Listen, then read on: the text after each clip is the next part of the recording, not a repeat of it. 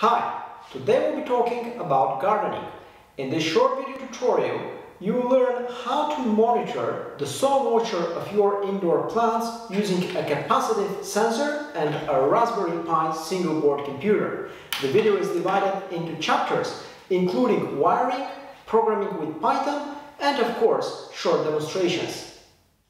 This video is possible thanks to the support of PCBWay. If you have designed a printed circuit board and you need a high-quality prototype delivered fast, please visit PCBWay.com to place an order. PCBWay are capable of manufacturing printed circuit boards with up to 14 layers. They support different covers for the solder mask and the seal screen. PCBWay can also manufacture flexible printed circuit boards. Furthermore, they offer assembly, CNC and 3D printing services. Recently, I have designed several new add-on boards for Raspberry Pi. I used the free and open source software KiCad, exported the Gerber files, and thanks to PCBWay I got these prototypes which are LED-free with green cover and white seal screen. This video is for the Raspberry Pi single board computer. It's not suitable for the Raspberry Pi Pico microcontroller. These capacitive soil moisture sensors are analog devices. We need to convert the analog signal to digit in order to process it with any programming language. Unfortunately, unlike Raspberry Pi Pico, the Raspberry Pi single board computer does not have a built-in analog to digital converter. The solution is to use an external analog to digital converter. We have two options. Option 1, to use it on a breadboard with a bunch of wires.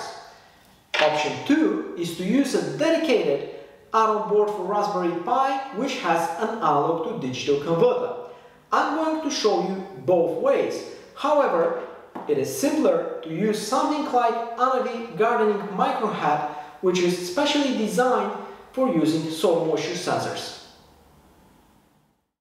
There is a huge variety of low-cost water and soil moisture sensors on the market. They come in different shapes and colors. Although all of these sensors are analog, there is a significant difference in the way they work. We can divide them into two major types, resistive and capacitive sensors. Resistive soil moisture sensors have a very simple hardware design. They provide low current and low voltage and measure the change of the resistance. Their major disadvantage is the corrosion as a result of combining electric current with water. Because of this, resistive sensors often break and, even worse, pollute the soil of your plants. Several years ago, I also designed a resistive soil moisture sensor using KiCad. Due to the explained major disadvantages, I decided to stop using it and replace it with a capacitive sensor. The electrical component known as a capacitor consists of three pieces, a positive plate, a negative plate, and the space in between them known as dielectric. A capacitive moisture sensor does not measure moisture directly. Instead, it works by measuring the change in capacitance caused by the change in the dielectric. The capacitive soil moisture sensor uses a 555 timer integrated circuit that produces a voltage proportional to the capacitor inserted in the soil. The major advantage is that capacitive soil moisture sensors avoid corrosion and have significantly longer lifespan. The popular low-cost capacitive soil moisture sensor modules are available as hardware version 1.2 and 2.0. Both versions are almost identical and work the same way. This tutorial is appropriate for both of them. Step number 1 is to do the wiring. As I have already explained, we need an analog to digital converter to read the data from the capacitive soil moisture sensor. I'm using Microchip MCP3002 ADC. Let me first show you how to wire MCP3002 to a Raspberry Pi on a breadboard. I'm providing 5 volts to power it, and it is connected over the serial peripheral interface, also known as SPI. Microchip MCP3002 is a 10-bit analog to digital converter with a couple of channels. The analog output of the soil moisture sensor has to be attached to one of the two channels on the ADC. The wiring is the same no matter if you're using a capacitive or a resistive soil moisture sensor. However, there is a difference in the source code. SPI is a synchronous serial interface for short-distance communication. The SPI bus specifies 4 logic signals: serial clock, MOSI, which stands for master out slave in, MISO, which stands for master in slave out, and chip select. There are dedicated pins for SPI on the header of any Raspberry Pi single board computer. There is an alternative, easier way to do the same thing without a breadboard. Instead of using a bunch of wires and a breadboard, I recommend you to get a Raspberry Pi Atom board with analog to digital converter. I have designed Anavi gardening microhead specially for this purpose. As you can see, the wiring is straightforward. The gardening microhead goes on top of the Raspberry Pi, and there are dedicated pins for 2 capacitive soil moisture sensors. I have designed Anavi gardening microhead with the free and open source tool KiCad on Linux. The schematics are the same as what you have seen as a diagram for using on a breadboard. The ADC is again MCP3002 in a package appropriate for surface mount technology. The printed circuit board has some additional connectors and an EEPROM following the specifications of the Raspberry Pi Foundation for hardware attached on top. If you have any questions, please leave a comment below. In my previous video, I've explained how to use Microchip MCP3002 analog to digital converter with a Raspberry Pi single board computer. Have a look at it for more details. Don't forget to hit the like button and subscribe if you want to see more tutorials like this one. Step number 2 is to enable the SPI bus on the Raspberry Pi. I'm using the Raspberry Pi OS, which is the official Linux distribution provided by the Raspberry Pi Foundation. It includes a very convenient tool called raspiconfig. From a terminal, using this tool, I'm gonna enable the SPI interface and reboot my board. We need to do a little bit of software development. The next step is to download a script written in the Python programming language from GitHub.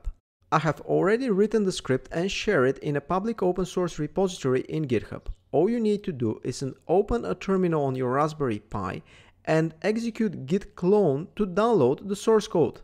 Please find a link to this repository in the description of the video. Run the Python 3 script to get the output of the sensors. The script connects over SPI and reads the analog data coming from the analog to digital converter. After that, it transforms the data from voltage to a percentage, which makes more sense in terms of soil moisture. Let's have a closer look at the source code of the Python 3 script, which is available in GitHub. It uses a bunch of popular Python libraries, including rpy.gpio and SPI-dev. The SPI-dev package is used to retrieve data from the analog to digital converter, which we wired on the previous step. Valmap is the name of the Python function which takes care of converting the voltage to percentage. This way, it is more human readable and easy to understand what is the sensor showing us. This is an open source script, so feel free to adjust it to make it better and to contribute back GitHub pull requests. Finally, we have everything set up and it is time for a demonstration. On my desk, I have my Raspberry Pi 4 with the Atom board and a couple of capacitive soil moisture sensors.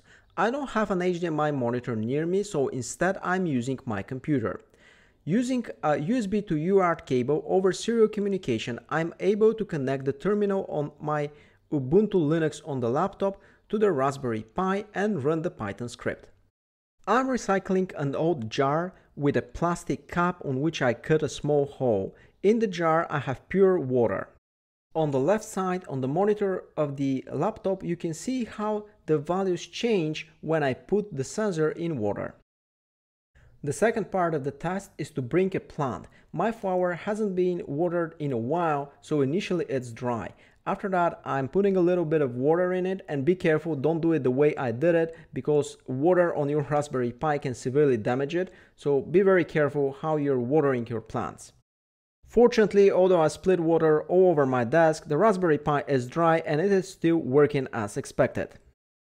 The capacitive soil moisture sensor detected the water inside the soil of the plant, and as you can see, the percentage has significantly increased. Here is the same setup from a different point of view.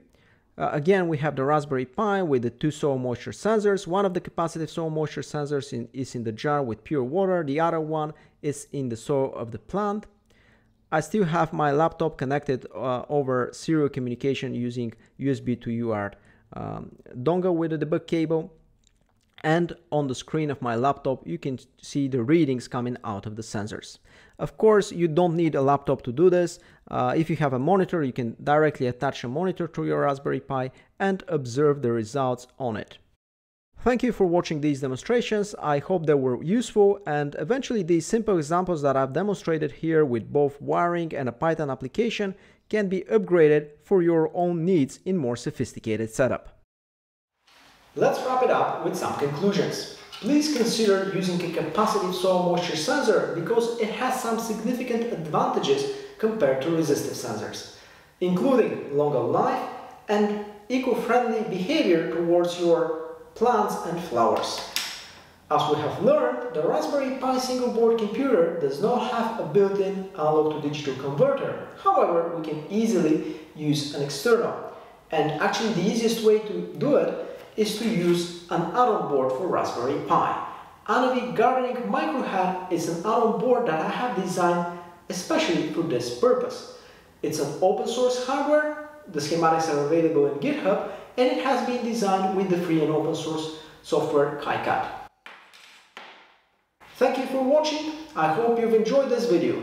Please consider subscribing, hit the like button, and stay tuned for new videos.